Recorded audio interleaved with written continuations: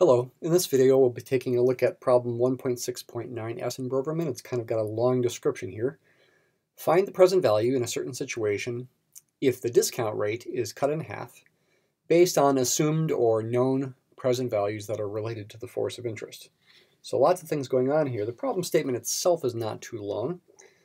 It says the present value of K, that's going to be payable in 2 years, so this amount, the future value of it in 2 years is K. The current or present value is 960. If the force of interest is cut in half, the present value becomes 1200. What is the present value if the effective annual discount rate is cut in half? All right, so again, not too long of a statement there, but there's really a lot going on here you got to think about. First of all, delta would be the force of interest, and e to the delta would be the growth factor. The 1 year annual growth factor would equal 1 plus I.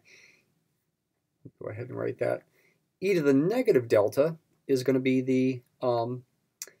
the present value discount factor.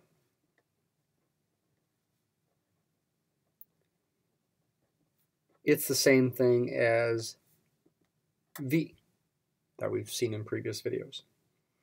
To say the present value of K, that's going to be 2 years from now, is 960 is to say that 960 equals K times e to the negative delta squared, which is K times e to the negative 2 delta.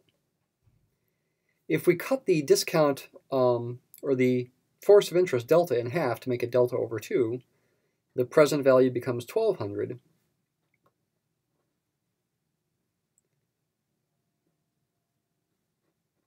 And we can write this equation, which would simplify to this. Okay, so here's the two equations that follow from what we are assuming. If we're going to find the present value of K, that's going to be, again, payable 2 years from now, based on cutting the annual discount factor in half, I think we better find K, and I think we better find the current discount factor.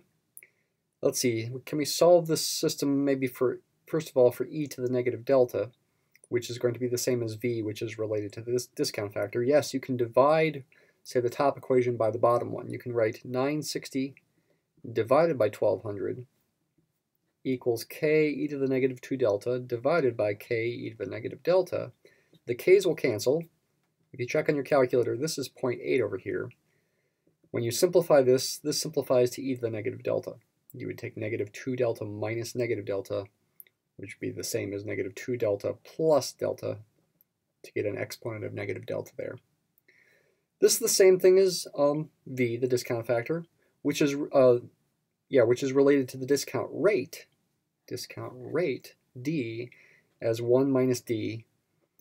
So the discount rate here is 1 minus 0.8 is 0.2, or 20%. We're going to cut that in half to 10% in a minute here, but let's also find k. We can take this value of e to the negative delta, plug it back into this equality here to find k. K is going to be 1200 divided by 0.8, which ends up equaling, let's see it, 1200, I'm dividing by 0.8 here, equals 1500, yes. K is 1500. The discount rate, d, is 0.2.